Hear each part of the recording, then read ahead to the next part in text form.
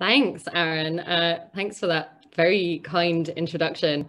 It's also really interesting because it kind of shows the really amazing working process that we've been through and how it has been entirely text-based because it's Pothos, not Pothos.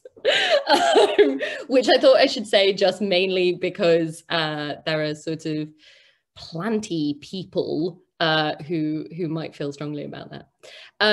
Okay, so I am going to read probably for about 10 minutes from various kind of chunks of this book. It's not a very kind of linear narrative, so I'm kind of dotting around a bit in some of the various sections.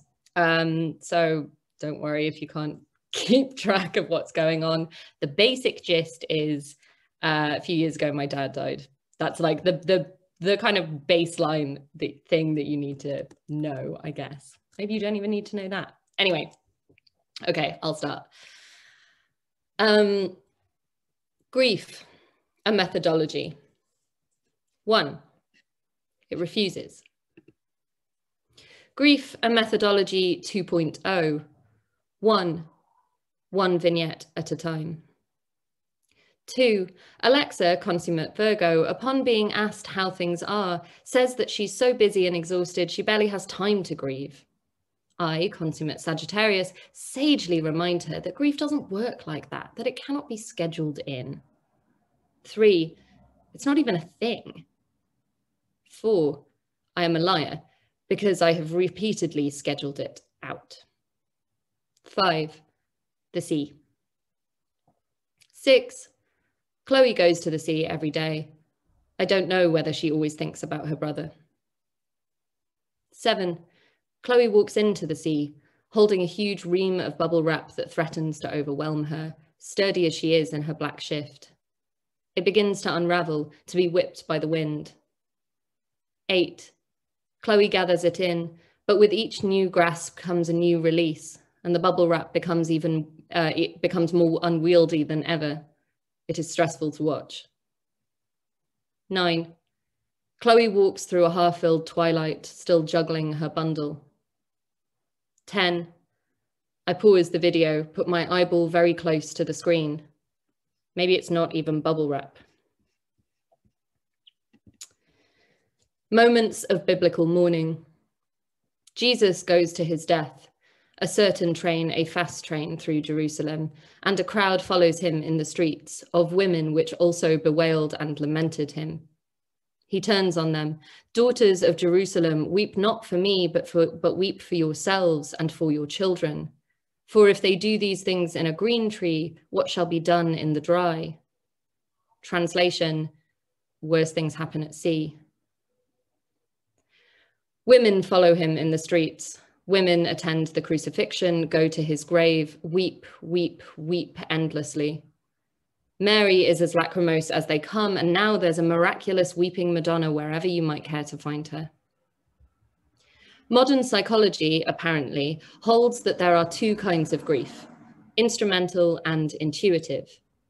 Instrumental grievers will keep busy, compartmentalize, take on new responsibilities, avoid expressions of emotion, possibly make jokes about dead dads 2 weeks later that will make their friends glance at each other and shift uncomfortably in their seats.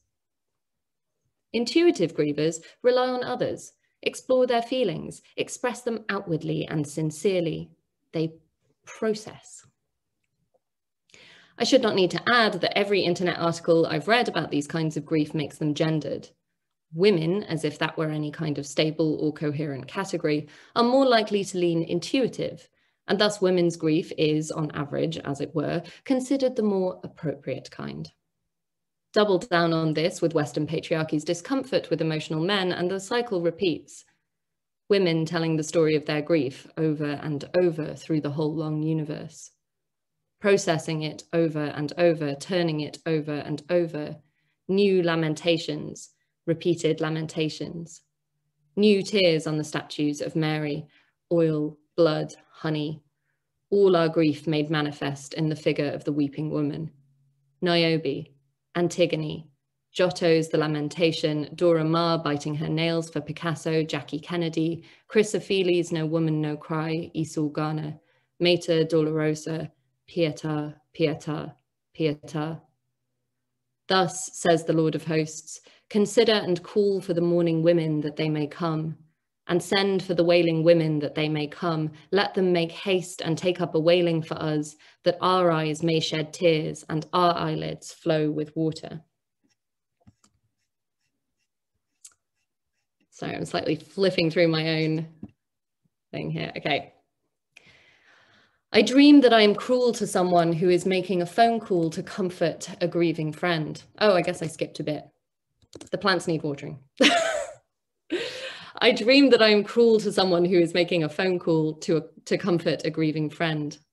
I tell her everyone dies when she protests. We are in a huge country estate that is also maybe an Oxbridge College. In every painting, there is a cameo of Caroline Calloway that I am convinced she has painted in herself. I run around from room to room, finding them and being mean to people. The comforter and I are waitresses, or possibly poetry festival organizers. Either way, a huge trestle table covered in roast beef and small pickles has been set up. And as I try to apologize, the comforter becomes the griever. She asks which pool I have access to, and I laugh and say something patronizing about class because she is bourgeois. Whenever I try to apologize, someone interrupts to talk about the beef. In the dream, my father is still alive, but I use his death as an excuse anyway. I tell her grief made me a bitch, and I wake up in the creaking dark, still trying to justify this.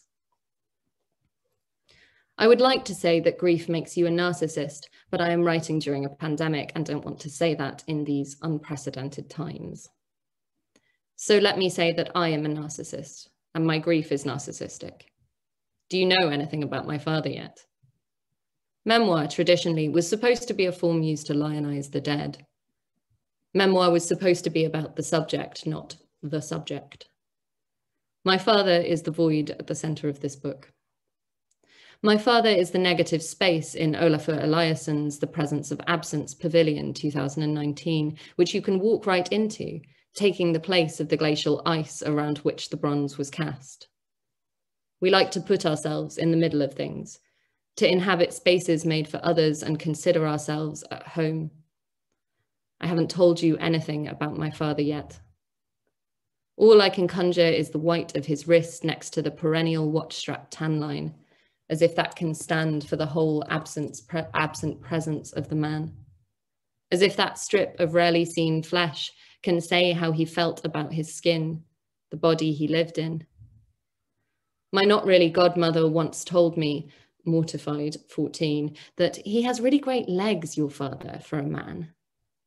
I don't know if he felt that about his legs. I know that he once shaved his face clean the first year we went to Cornwall in the middle of the holiday.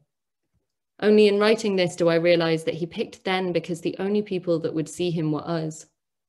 Plus holiday exuberance, what I understood it to be at the time. It was an experiment. No one liked it. But maybe he did. Maybe he had a whole relationship with his short, neat facial hair that I was never privy to. Maybe it formed part of his understanding of his selfhood, the way I know it does for people who do not occupy the space father to me. Other bodily memories.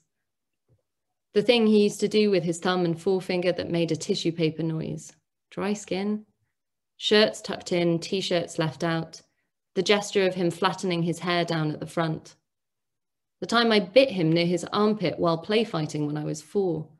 In my head, there is an immediate huge purple welt of a bruise, which is not possible, but I still feel guilty about it. The way he blew his nose endlessly into a handkerchief and the old-fashioned idiosyncrasy of it. The sound of his fingers drumming on the steering wheel and the thud of the hard pats he gave the dog. I'm trying to remember what a hug from him felt like, but it's gone already, which is awful, awful. Like trying to hold negative space, to mold yourself to something fundamentally not there. Recast the bronze and the shape comes out wrong, twisted or blunted or dented in the wrong places. Too soft, too hard, reduced to tiny details. I want to list Christmas gifts, annual subscription to Wisdom, Alan Johnson autobiography, slippers, endless cheap reading glasses in bright colours, DVD of Blackpool FC season highlights, Molton Brown Smellies, Amy MacDonald album. To list beloved objects, battered and sun-bleached Loveless Cafe baseball cap, Glad to be grey badge, navy toweling dressing gown, have I merged it with yours? Blackpool scarf, Guggenheim Bilbao t-shirt, faintly embarrassing Barack Obama hope poster on the door of his study, cricket bat. And yet all of this is just more bronze. Melt it down, cast it again. Write about the angelic black and white photograph under my grandparents' kitchen pass, all straight fair hair and side parting and photo day scrubbed face. Write about the teenager in sandals that match his father's, clutching a brand new camera in a brown leather case on holiday in Blackpool or Torquay. Write about the young man in little white shorts and plimsolls and socks pulled up. Moss, I love this outfit. Shaggy 70s hair leaning against a wall in the sun.